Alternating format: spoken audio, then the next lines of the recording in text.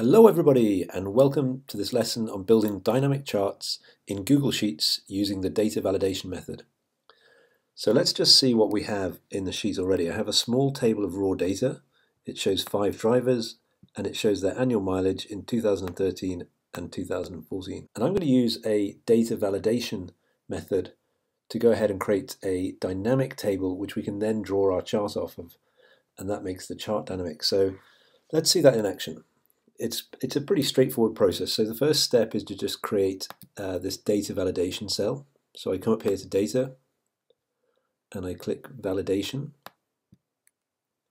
Now my cell range is where I would like the validation to exist. The criteria is the list that I want the user to be able to select from.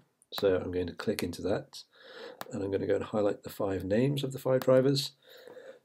And then I'm going to just click save. Everything else is fine in this case. Now you see how it puts that little grey triangle into my cell?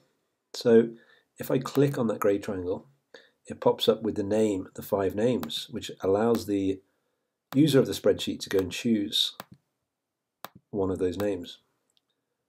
Now this is very powerful because I can now use this combined with a vlookup formula.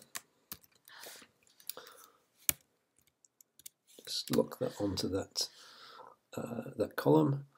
I can search in this table here, lock that table, return column 2, false, and now I'll just return the third column, and now when I change the name, you see the values are changing. They're updating automatically, which is fantastic. That's what we want to see. So let's just put some headings in here, 2013, 2014. Okay, so I think we're ready to create our chart, our dynamic chart. So I'm going to highlight that data, come up to insert, chart,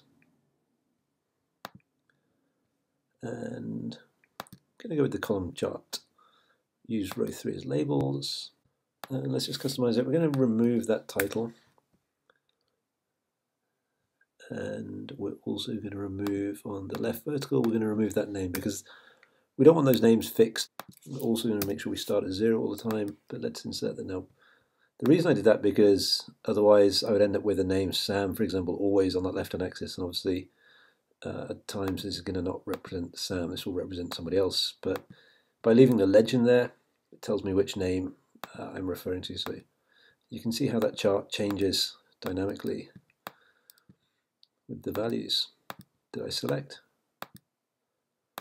So it's a really handy technique to use in your dashboards or your reports to add that level of interactivity, so that the user can select the metric they want to focus on and see how that changes. So that's all, folks. Until next time, thanks again.